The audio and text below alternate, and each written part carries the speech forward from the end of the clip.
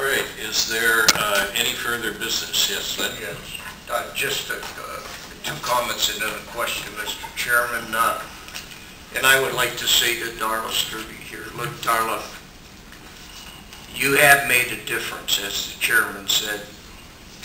There is now a professional federal safety inspector involved in the process. That probably wouldn't have happened had you not brought all this before us. And you have, believe it or not, you have made a lot of difference.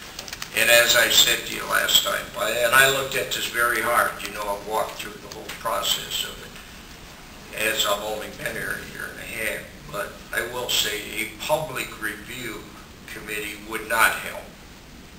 That safety, that federal expert is going to do the job that they wouldn't even be able to do. So, but I do thank you for bringing that before us. And we have all lived with it. They all have. They talked off away from here. All the board feels for you. And then, Mr. Chairman, I'd just like to ask you,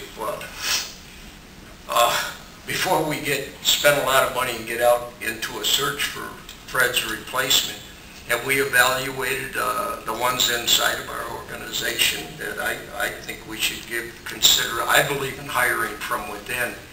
Jason's comment right there that he just made was very apropos of that let's look within our organization for someone, and I believe we have qualified people before we have to spend extra money and go out and spend time bringing people here, and even from within or without the region. So I'd just like to, and I'm asking that question, are we looking within our own organization to promote someone? And